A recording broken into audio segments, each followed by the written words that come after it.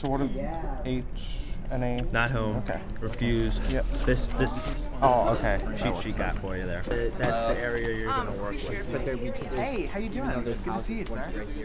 Yeah. Today, we're going to go on a weatherization canvas, which might not sound too exciting, but President Barack Obama says insulation is sexy, weatherization is sexy. So today we're going out to spread the word about energy efficiency and weatherization, and that does three really important things. And like the number one selling point is that it's going to save people money. You're going to save like 30% on your energy bills during snowpocalypse. That's awesome. Doing the weatherization is going to create lots of good green jobs in the city, in a place where unemployment's taking a huge toll.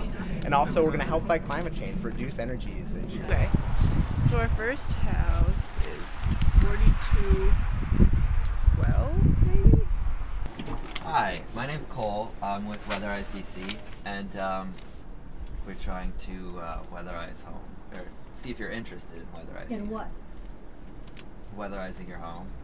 In doing what? Weatherizing, like It's already weatherized. Okay. I have pellet windows, I have solar, hot water heat on the roof for my new addition. Cool. Would you be interested in like spreading the word about weatherizing? You could hold like a community meeting to get like Oh no, I'm too old. Okay. Hi, my name's Cole. Hi. I'm with Weatherize DC.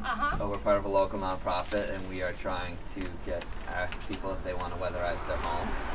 If you could leave something, I'm sorry to say I'm in the middle of working on a big project. Yeah, I can just leave this flyer with you. That would be good. Yeah. Excellent. Okay, And great. we're having an energy meeting on the 6th from 3 to 5 if you're interested in going. It's just giving you more information about it. One of your neighbors is actually holding it who's already been weatherized. Just to give you more information and see if like you have any questions. Okay.